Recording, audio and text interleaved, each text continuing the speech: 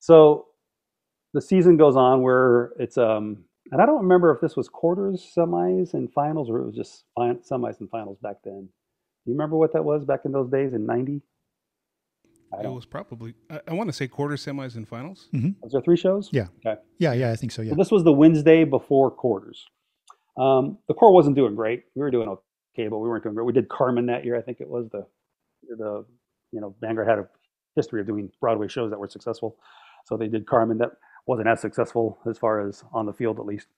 Um, and the Wednesday night before quarterfinals, Gail Royer let the people who won on individuals and ensembles go do the showcase, which they went and performed somewhere, for people in the middle of town, whatever.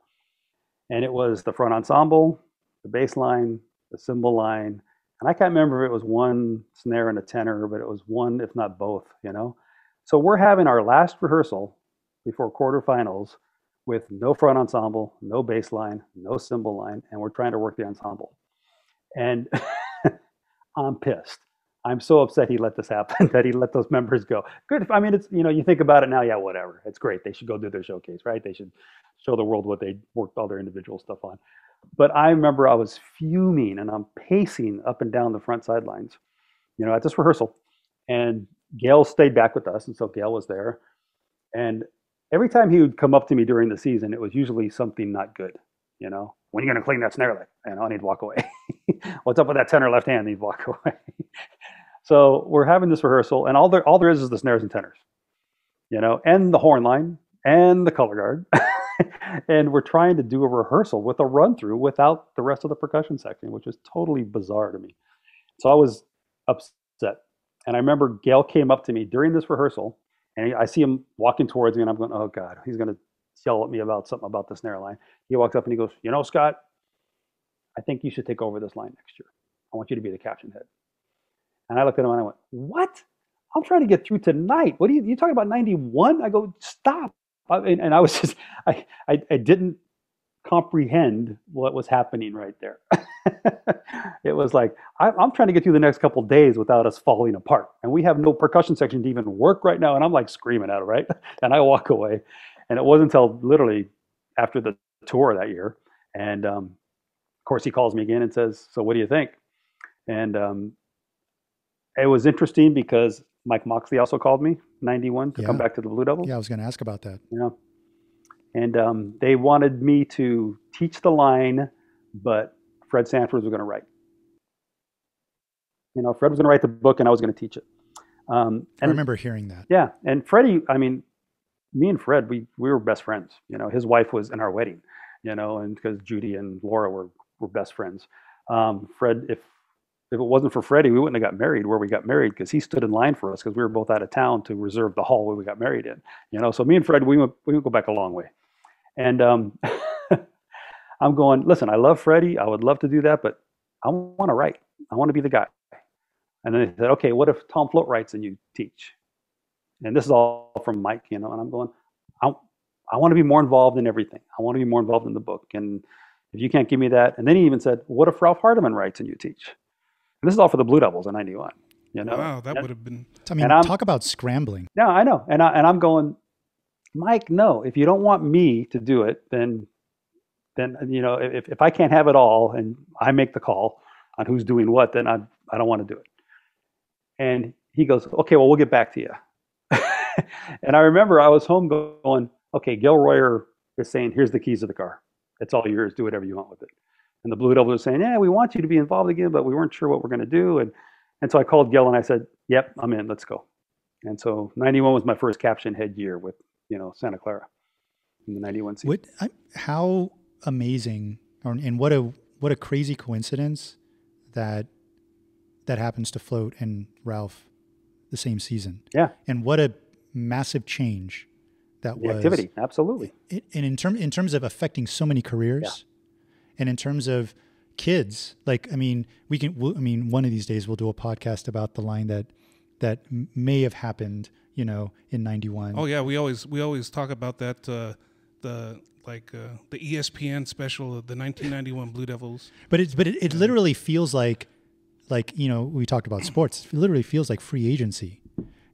where that particular year, there was a lot of scrambling going on, and a lot of people trying to figure out what the next chapter was going to be. Yep. Yeah, that's very true. But then too, like at Vanguard, you end up taking over for a legend in his own right, Ralph. And how I always thought this kind of fascinating too. That like the two big guys in the '80s, Ralph and Tom, they marched together in Kingsman. Yep, absolutely. And then you have to step into that. I mean, and there's an emotional component to that too. I mean, obviously you were just like, I want to get in and do the job. Huge. But it feels like the end of an era, and that you were a part of, but then also you're gonna forge ahead, and lay a new foundation. And then too, like we touched on with Murray, you taking over for Ralph. A lot of those guys, they're Ralph guys, and he even kind of alluded that he gave you a hard time. And were those guys? Can you talk about that a little bit? How that transition was for you? It was tough. I mean, 90 was easier because Ralph was still there. Glenn was still there. I was helping out. I was kind of a consultant, and then all of a sudden I ended up doing the tour, what I wasn't planning on doing. So the guys kind of like eased into me, because here's this Blue Devil guy coming over, and it was literally, back then it was pretty competitive, Oh yeah. Red versus blue. And then when I took over in 91, it was like, who's going to stick around? And that's also when Ralph started to work with Blue Knights, I think, or was it VK? I think it was VK. No, Blue Knights. VK. Oh, no, yeah. 91 because I was at VK. VK. Yeah, 91 That was Glenn VK. and, That's right. Glenn and Ralph did VK in 91. So I kept thinking, okay, well, how many of these guys are going to leave and go with Ralph, which I completely understand. These were Ralph's guys. So what we had going for us was we had some good drummers, and they knew that I liked beats, and they wanted to play beats, I think. But yeah, it was tough. It was definitely a change.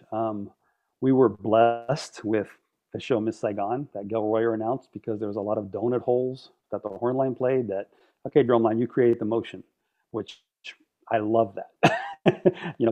I'll give you motion, we'll give you motion. That's not a problem. So it was a good first year for me to be in charge of the book, even though I didn't write the whole thing. I've never written the whole book. I use everybody around me, the Lee Rudnicki at the time, Kevin Murray. It was definitely a major collaboration. Was that Lee? I know Lee marched there, but was that did you bring him in, or how did he get involved? Or was he there before? Yeah, he did not teach in 90. I brought him back in 91. I knew Lee. He aged out 88, maybe. I think he helped him out in 89 on staff. And I kind of knew Lee, and I knew he was a wacko enough guy to be with us. So so I brought him in, and that was the whole helicopter year. We figured out how to make a drumline sound like a helicopter and all that fun stuff. And it was one of those years where it was a good year to be a percussion caption head for that particular group, because we were so outside the box with some of the stuff we were doing. We sounded completely different than any other drumline because of the show concept, and it worked. Now talking 91, we had Murray on, and I actually reached out to him, and I got a couple questions to ask you. And they're 91 specific. The first is, how much fun was it to clean the 91 helicopter pods at Santa Clara? Does that make any sense to you? Oh God, yes. We that whole concept came about. I literally went down to an airport where they had helicopters, and I sat on top of my car for a couple of days and listened to helicopters. Going, how can I get this sound? How can I get something to sound like this? And again, for all you youngins, this is before internet and all that fun stuff. So you had to actually go somewhere to do something. Couldn't find it on YouTube. And I remember I brought some ideas back to the guys, and this is, again, we're rehearsing 2 days a week plus Sundays, from like November on. So you got a whole year to work on stuff pretty much, or 6 months at least. So I had this concept, and I took some old bass heads that weren't on the drum, just the head itself, and I started hitting it, going, this sounds like when the helicopter's leaving, when it gets louder when it's past you, So we start playing on that. Okay, this is cool. Jim Casella, who was in the bass line at the time, he played the number 3 bass. He made a wooden box. Cause I told the guys, we need to sound like a helicopter. Go home, figure out some stuff. Bring back, what do you got? So Jim brings back a wooden box that he played with some like bass mallets. And that gave us a whole different sound. And we're able to accomplish that by doing something different with like the low tenor drum on the 14-inch drum. We put like a little pad over there that made it sound a lot lower pitch. And so we figured out that if we have these 4 different pods of the drum line spaced out on the field, I think we started in the end zone, then came towards the 50, 4 groups. And we just played literally a single pattern, and started soft and crescendoed up. And then the other group would pick up that tempo and they would crescendo up. And then the next group, so the sound was traveling towards the 50. And it was an amazing effect until Alan Christensen, judging, says, okay, you got to clean that up. And I'm going, clean it up? Ruh-roh. We didn't think it had to be clean. I've never heard of clean helicopter. Well, that didn't work in drum corps. Right? So literally, I remember lying on a picnic bench on the 50-yard line and do it again. Just the low toms, just the drum heads, and we would just try to figure out, what do you need to get that same exact tempo and come in clean with that group behind you? Because as we transferred the sound from group to group, and it was a process all season. I remember in the middle of tour, we're somewhere and I'm laying on the front sidelines on the 50, do it again, trying to figure it out and giving as much information that we possibly can for the guys to try to figure it out. It was crazy. Well, it obviously worked, because that ended up becoming one of the iconic moments of that show, along with the Excel decel there at the end of the show. How hard was that to clean? We put that in at finals. Oh, wow. That was a finals night only? That was learned in one day. Wow. We had like 2 different endings we were trying to do. And if you remember right, we pulled out that big Saigon flag right at the very end.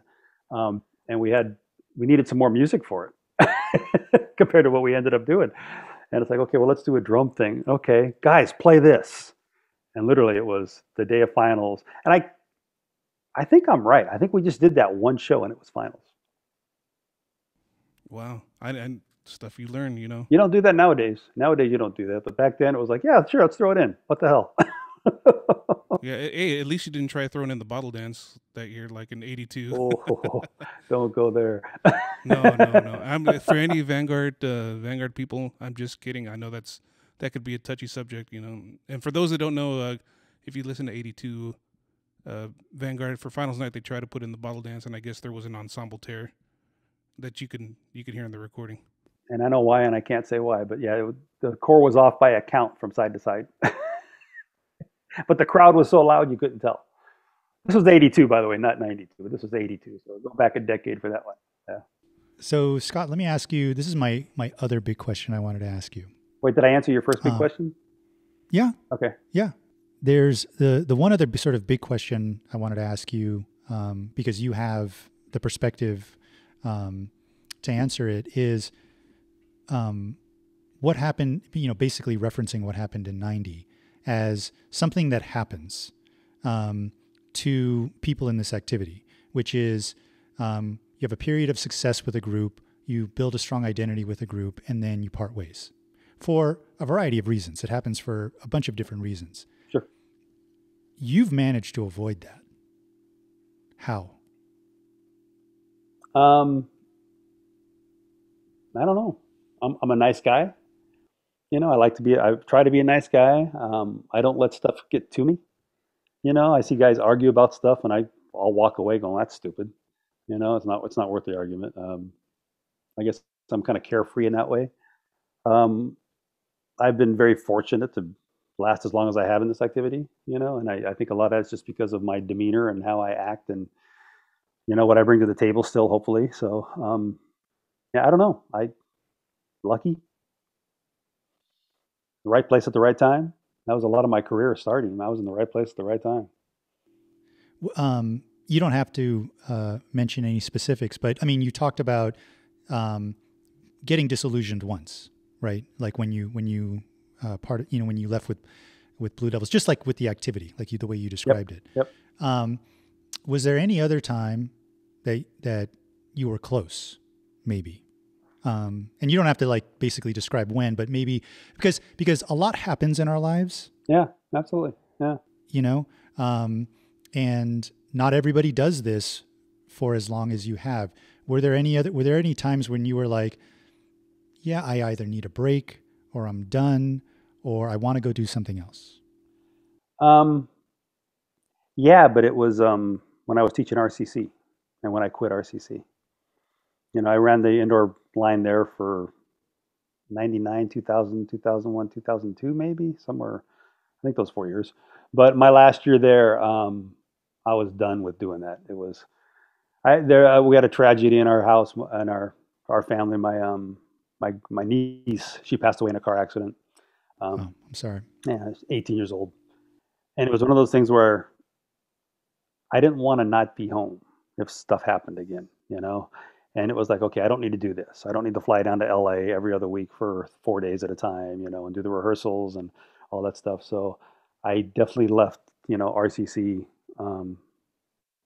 purely by choice, just because I didn't want to do that much work or that much travel at the time. Right. It was an extra thing. Yeah. Even though it was great and successful. No, it was fun. And and to me, it's the performers. When you see the performers succeed, I mean, that's why we do this, right? So that's, and that was a huge thing to watch those guys. That was a blast. And the best thing about doing the indoor world was you got complete control. Drum corps, there's a lot of chefs. There's a lot of chefs in drum corps. And back then in indoor, I mean, the staff was me, Vega, Paul Locke did the drill, and we had a couple other guys. That was it. So it was whatever we wanted to do, whatever I wanted to do, and whatever. So it was like that was a great gig. So to give it up, I had to. It was a big thing for me to give that up.